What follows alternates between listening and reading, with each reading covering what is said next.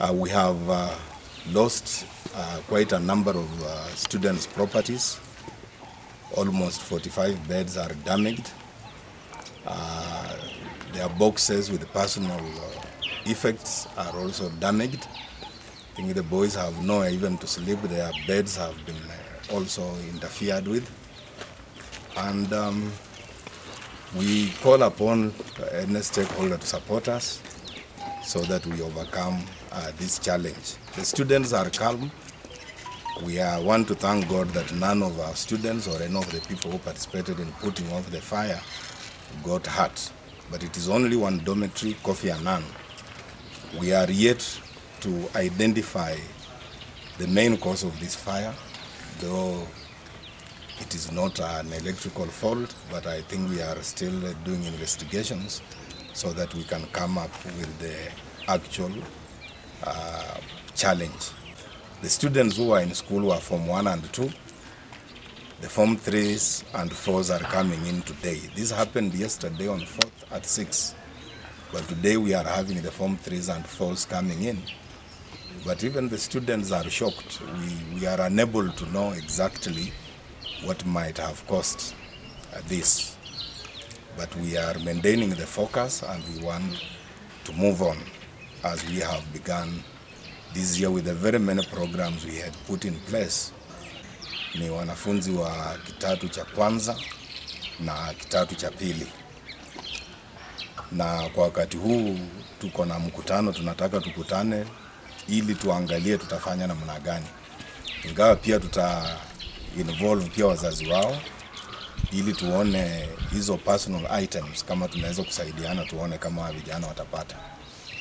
Damage yenye imefanywa, public works wamekuwa around from Bungoma County. Wamejaribu kufanya hiyo assessment, but they will be giving us a report.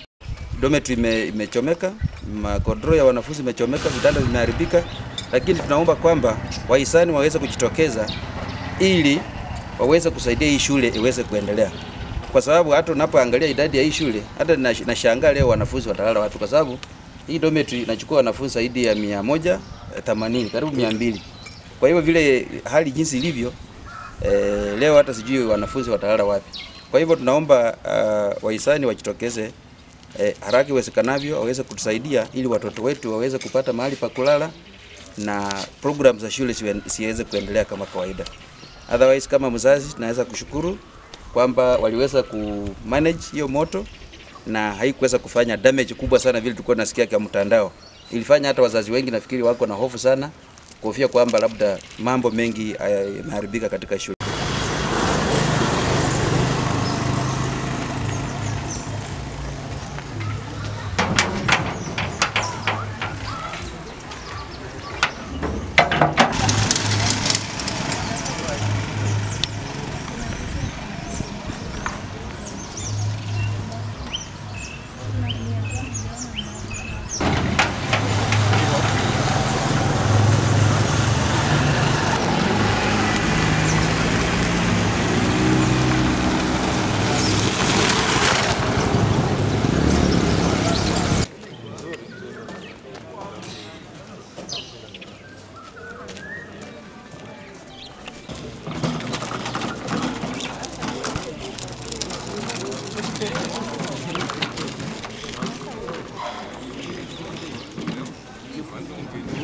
Angenyamaza tu.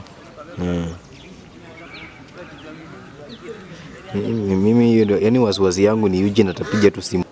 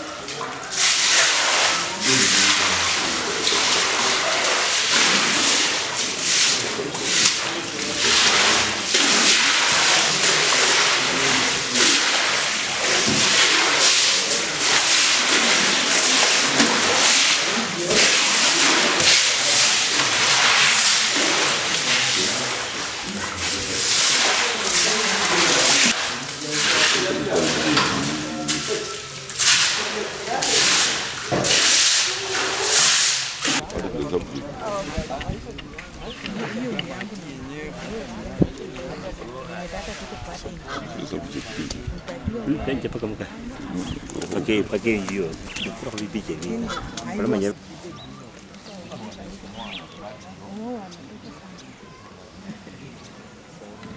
Ndio sio poa ndani ya mitongo ya ndogo. Nisionekane kwa hiyo picha.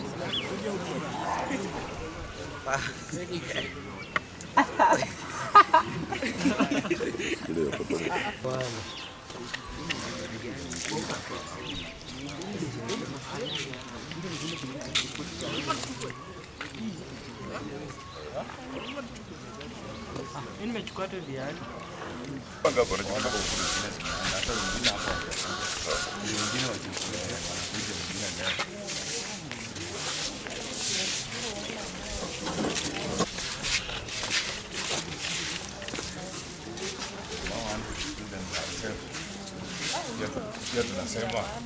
Tunasema asante pia. Mambo. Poa sana mambo.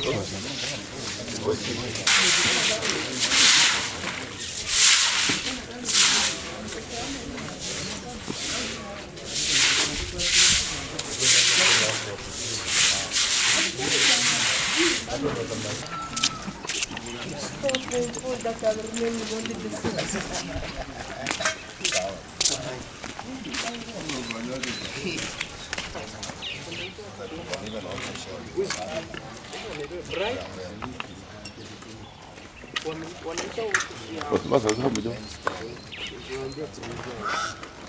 Da fahren Bus, warum noch